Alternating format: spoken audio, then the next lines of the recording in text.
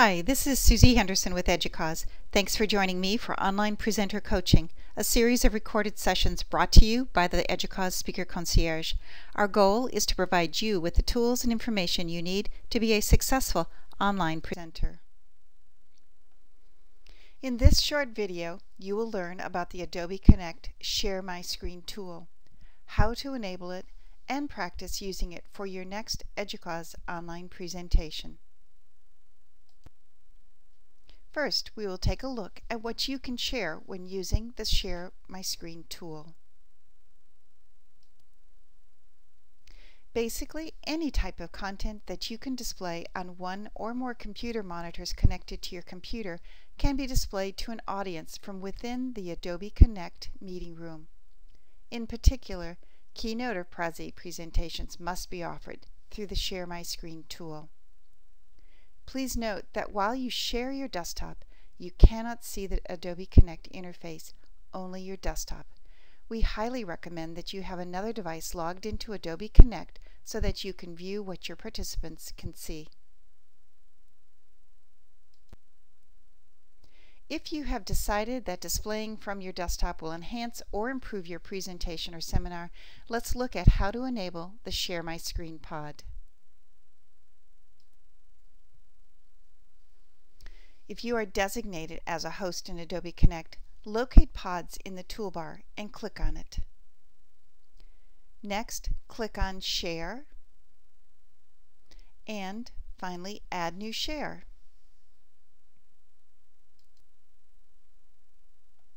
Now click on the down arrow to the right of Share My Screen to display the available three options, which are Share My Screen, Share Document, and Share Whiteboard. Adobe Connect requires you to designate whether you want to display your entire desktop, a specific application, or something from Microsoft Windows. If you select Desktop, you will have the option of sharing either your first monitor or second monitor. It can be helpful to use one monitor as a staging area and drag items to the monitor that is being displayed through the meeting room. Next, click on the first option in the box, which is also Share My Screen. To avoid confusion, make a mental note that the tool or pod name and the menu option have the same name, Share My Screen. You can easily change between desktop, applications, and Windows once you are in the Share My Screen mode. When sharing your desktop, it's a good idea to close any applications that you will not use for the presentation.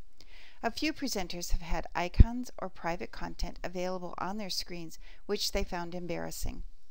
The other options are to share a specific application or window which limits the audience to view only the selected content. If you are using the whiteboard for an activity, you can return to the whiteboard later in your presentation. Share My Screen is a very effective tool to expand your use of Adobe Connect. If you choose to share a specific application or window, here are examples of what you would see. You must first select the radio button to the left of either Application or Windows. As you can see above, next designate the exact application or window that you wish to display by clicking in the box to the left of the application or window.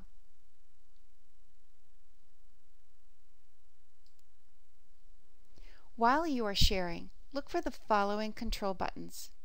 The Adobe Connect icon can be found in the toolbar in the lower right corner of a Windows machine, and the Stop Sharing will be found in the upper right corner of the application you are sharing.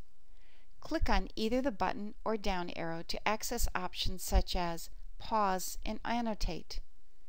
Choose Window to share. Stop sharing this window, stop screen sharing, and help. Or you may want to resume sharing. Change the shared display, choose window to share, stop screen sharing, stop control, and help. You can even change the type of sharing that you are doing by selecting choose window to share. We all have heard that adage, practice makes perfect, and it's true. To become adept at screen sharing will take some practice, and here's how. If you wish to practice using the Share My Screen pod within Adobe Connect, please email Victoria Fanning or Lauren Benavente at onlineconf, ONLINECONF, at educause.edu to schedule a time to practice using the sandbox or staging room. We love your feedback. Has this little tutorial been helpful? Do you have unanswered questions or feedback? Please feel free to send an email to speakerconcierge@educause.edu. We do listen. There are additional presentations, documents, and information to help you along the way within the Speaker Concierge web pages. We are here to help you. So good luck on your presentation. This is Susie Henderson for EDUCAUSE.